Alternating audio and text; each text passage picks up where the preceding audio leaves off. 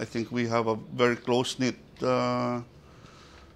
family ties. Yeah, I definitely like the Filipino way. That's why I came back. I mean, you know, I could not live in America. I would never call America home. Filipinos are close to their families, but it's not quite as simple as they make it seem like in cinema. All people are close to their families. I would like to speak up against that. I mean, I lived in Singapore, and the Singaporeans are worse than us. They are so bloody clan. No, I think that's a human thing. I do not now want to ascribe that to Filipineness.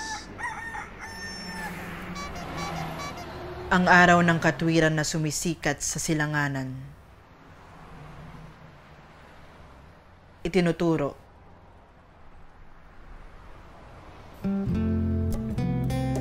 Sa mga matang malaong nabulagan ang landas na dapat tunguhin. Itinuturo ng katwiran magkaisang loob. Itinuturo ng katwiran magkaisang isip. Itinuturo ng katwiran magkaisa na maihanap ng lunas.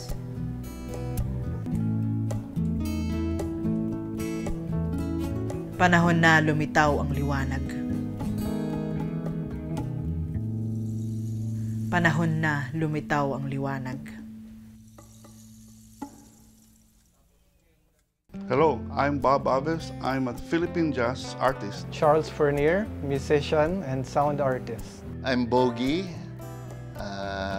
I'm a visual artist. I like to sculpt, I like to paint, I like to do performance.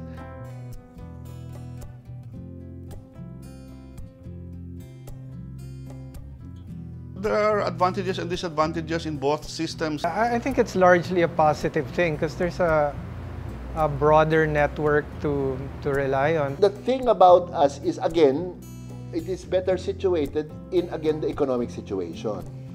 Because nga madaming agricultural na it's forced. We have family support for the rest of our lives. We count on them. Well, there's family politics, you know, there's hurt feelings that are unspoken. The more industrialized we become, siyempre nag-iiba yung relasyon. Well, for the American side, let's say, because they move out early, they become independent.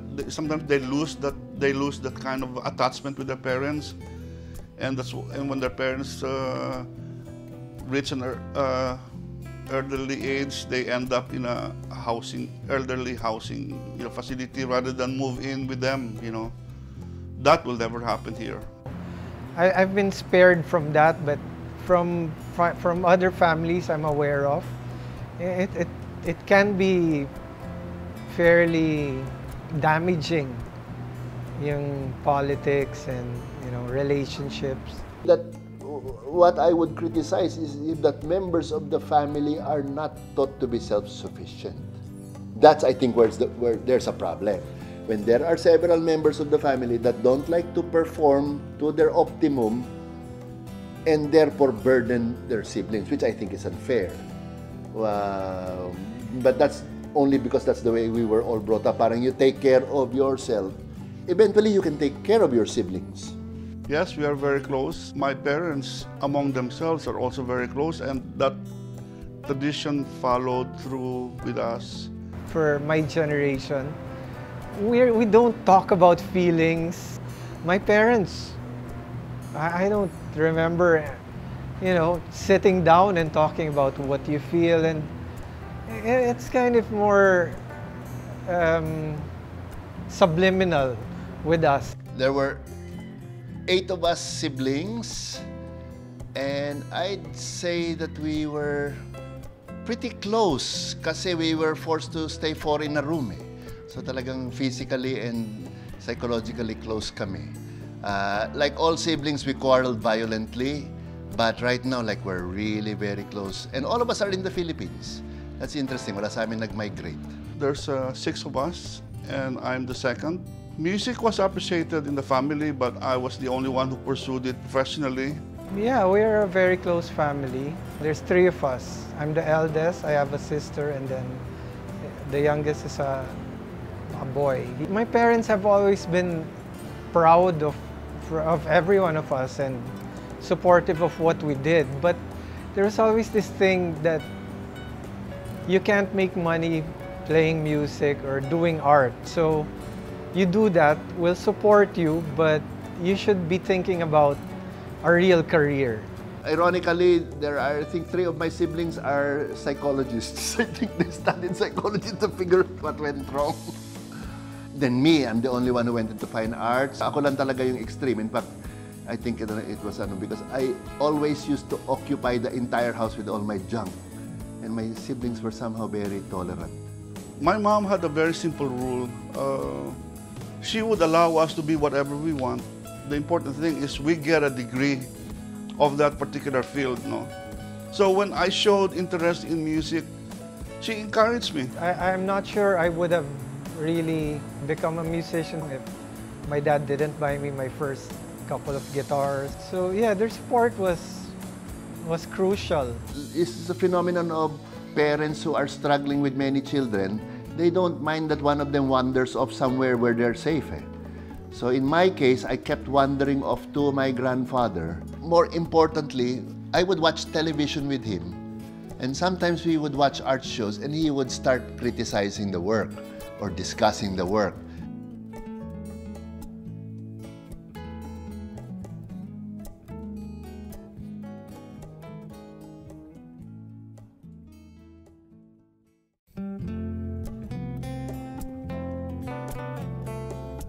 Nagdo-drawing ako mula mga 3 or 4.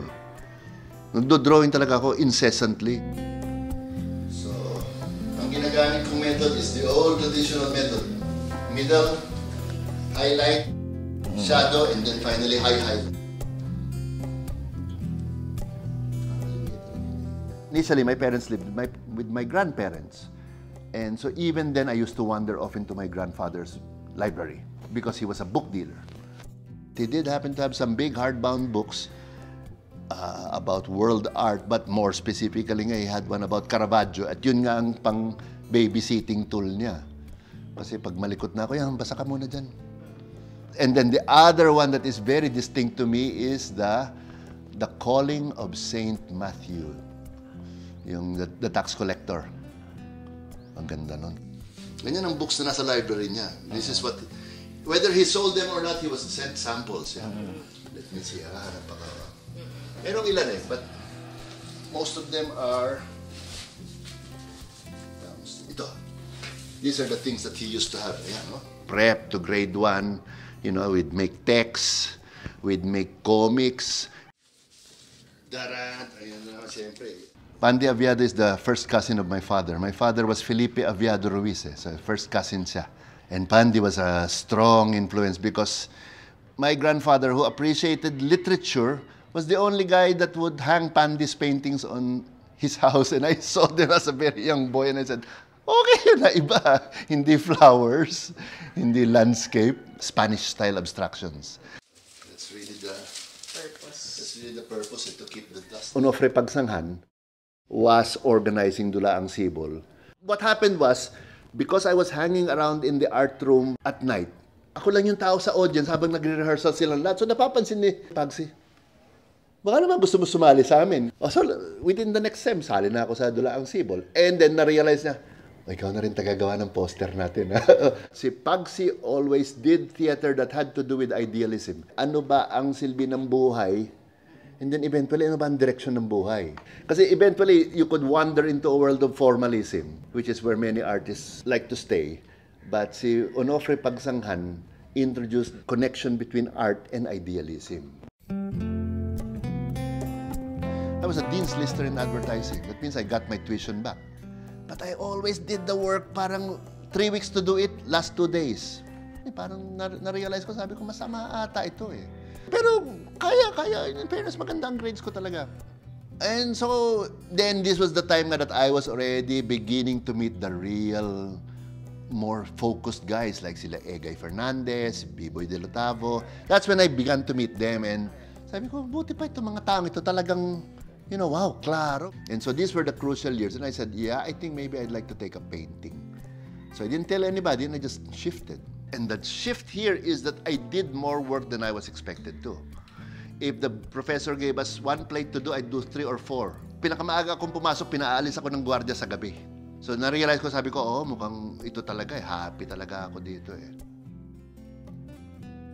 Although he did not like activists kasi.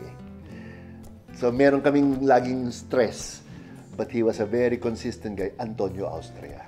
Ipinta nyo lang yung nasa harapan nyo, huwag nyo nang baguhin lahat. Parang ganun siya. Integrity naman yun. Ganun naman, tunay naman yung paniniwala niya. And then, there was an American who stumbled into the Philippines and his name was George Bennett. I went to the Philippines and immediately got an assistant professor position because may MA siya. And he was immediately assigned to my graduating thesis class. Which, to my mind, I think was a revelation because he said, why do you keep looking at the books for inspiration? Look at España, sabi niya, I could do 10 years of work on just what I see in España and you guys aren't paying attention. And when you hear it from a kano, papahiya ka nga kasi, oh nga, bakit nga ba tayo nag-aspire maging katulad nila? Siya mismo nagsasabi. Ito ang aming art supplies cabinet. Lahat ng aming naiipon na mga lumang styrofoam na maaring gamitin pang eskultura, mga lumang kahoy, naniniwala kami na sayang lahat yan eh. Hindi dapat yan tinatapon, maliban na kung inaanay o bulok na. Pero talagang gagamitin namin yan at i-recycle namin yan at madami kami makikita nyo sa loob na ginagawa namin. I remember that in her nice way, my mother would say, ay, bang gumawa ng bulaklak? So my mother didn't like it being hung in the house that we inherited from our grandfather. Later on naman, when I won the AAP, sabi niya, hindi ka ba mag-a-attend ng awarding? Hindi, kako. Attend tayo. My personality wants to be connected. Therefore, I do get an idiom that I think that you might mention, that you might know, and in fact, I like to refer to things that many people already know. I will twist it in a little way to show it in the way I see it, which it's always strange. To me, this is where, again, our specific history is so important. Because there is no other way to be original except to be true to the specifics of your history. Klarong-klaro yun. When you are clear now of your specific path, you will realize, that is where the word original comes from the origins of your specific history. Kung nag-originate siya, in other words, nag-unfold siya in a very specific way, yun lang yun. Basta nagbibigyan ng pamagat eh. Wala pa. Pero, if you notice, puro siya, well, walang equivalent sa Tagalog, although ang equivalent natin, bituka, salita ng bituka.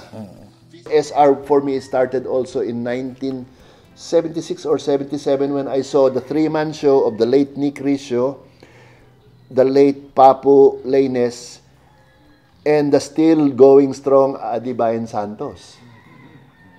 Three-man show yan sa Sining Kamalig. And when I saw the works of Adi, sabi ko, wow, yan ang trabaho. That's to aspire for. He's doing that in times like this. Wow, astig.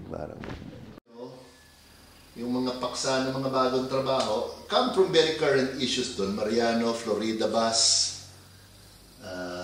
Ito nga yung aking pandango sa takip silim. Si Janet Lim Napoles, nasuot niya lahat ng life jacket. Di ba? Suot niya lahat ng life jacket. Yun ang bestida niya, lahat life jacket. Isa lang naman ang kailangan mo para mabuhay eh. Pero sa kanya, isang buong bestida. In other words, ganun na nga eh. Kung lahat tayo lulubog sa kawalan, ayaw na talagang lumubog eh. Nag-iba na yung worldview. That art had to show the social matrix. Feel ko ito talaga. And yun nga, then tinamaan na nga ako ng show ni Adi at that time. So, it's all beginning to gel. No? It's all beginning to gel. The final kicker is, because we had not seen each other for a long time, in 1978, on my summer vacation, I take a boat to Davao and I stay with Joey Ayala for a month. And he introduces me to Kulturang Atin.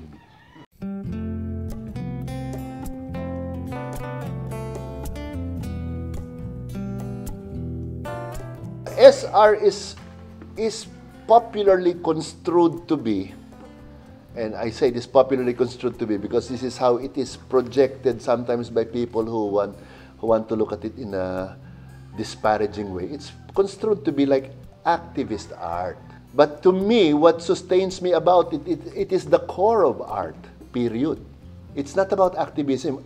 In fact, ang feeling ko is all artists must be, in a way, have an activist mentality, that you are committed to something deeply. Whether to beauty, to the exposition of injustice, or to poverty, or even to just the exploration of form. That's where SR is. SR is you reflecting the matrix of your existence. So art is the imagination to live for. It defines idealism, it defines everything that you think that is good about humanity was first expressed in art.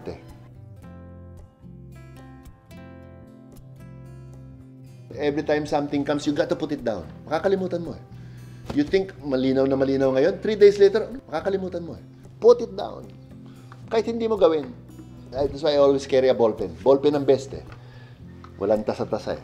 Ballpen ang best. Put it down, put it down. Kasi, hindi naman, what I like to put down is the notion. The final thing, malayo pa. But the notion, yung parang saan ako mag-uumpisa, what starts it from zero. Yan ang mahirap yan ang mahirap magkambay. Pag hindi ka nag-iimbak niyan, darating ang araw, mahubusan ka eh. But yet, when times are good, and especially when they're bad, there are even more that come. Diba? Yun ang yun ang last line ko dun sa huling I am attracted to the decoratively tragic. I can go to a passport application, 3 oras ako nakaupo dun, I'm not bored. Kasi iniisip ako. Tapos titingin ako doon sa mga tao, may naiisip na ako. So, ganon. That's the process. I do not say, I'll start today and start thinking. Hindi. Somehow, tumatakbo eh. Ang importante, makapahinga. Yun ang mahirap. Pag kulang sa pahinga, para kang may jellyfish sa loob ng bao mo, no? Ganon, parang something is just not clicking. But when it's all good, good sleep, seen a nice, great movie, or read a good book or something, or look at a great painting, naku lalo. It was always a financial struggle, but I'd never had a problem with working. Feeling ko, what the heck, kahit konti kikitain willing ako. I used to have about 3 or 4 jobs eh. Rochit and I maybe would have 300 pesos in the bank and that would be okay. Until one fine day when she was growing older and she said, wala pa ba tayong anak? Manuel Galang, the elder brother of Mars Galang, who was then the art editor, assistant of the Straits Times. And they were on a recruiting binge. Na-discover nila, magagaling pa na talagang mag-illustrate ang mga Pinoy. So, napadpad sa kanya yung aking portfolio, and I got a letter. Sabi niya, based on your application, we would like to interview. Sabi ko, kailan ako nag-apply? I never applied. Sabi ko, nanay, eto na eh. Eto na yung hanap buhay na baka sakali nga pwede na tayo mag-anak, etc., etc. You are always a minority naman siyempre. But the thing that I did appreciate about Singapore is after a couple of months when I could show them what I could do, ano na sila? They treated me very fairly. One thing I admired about many of the Singaporeans I worked with was the sense of work discipline and the fact that they actually cooperated very well with one another. So many of the big things that they did were very cohesive. And then I did take advantage to learn everything I could.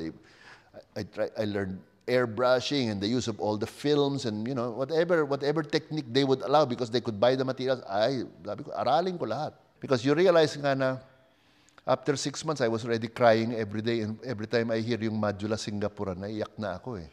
What I tried to do when I was in Singapore is if I couldn't improve on the context of what I was doing, I was going to try to improve on the form. That's the way I tried to cope mentally. Rochit actually got pregnant and that we had settled into a place. I started now to survey the territory for art supplies, art materials, where I could get junk. Basurero ako pag weekends, basta may mga tinatapon, hinahakot ko eh. I didn't really care eh. May dala-dala akong cart, kina-cart ko pabalik sa apartment, babaklasin ko at gagawin ko art. And I started to make for myself artworks that I had wanted to do outside of the office.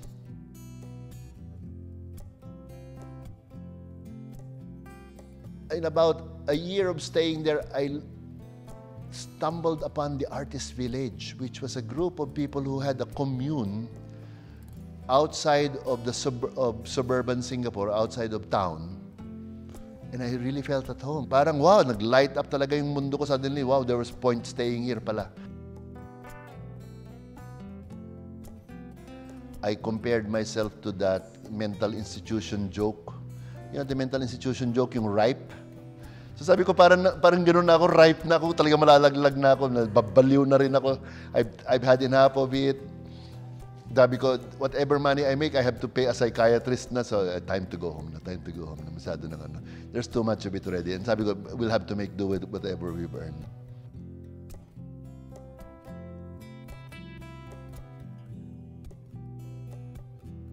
Sabi ko, klarong-klaro, ito yung quota ng iipunin, tapos balik sa Pilipinas, for sure.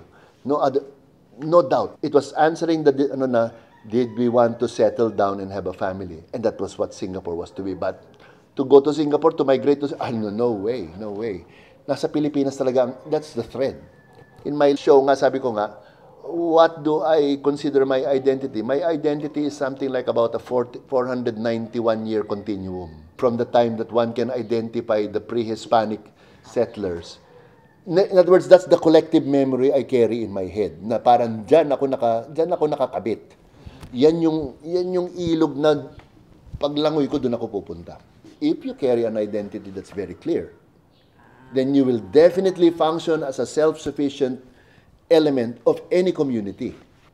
What we aspire to is to create an entire bigger community of self-sufficient people, and we will all have our conflicts. But we're all self-sufficient. Meron tayo lahat edukasyon. That's where all the education comes from, di ba? Mabubuhay kang sarili mo sa sarili mong puwersa, sa sarili mong kapangyarihan, sa sarili mong imahinasyon. And there, and then, yeah. So it's important.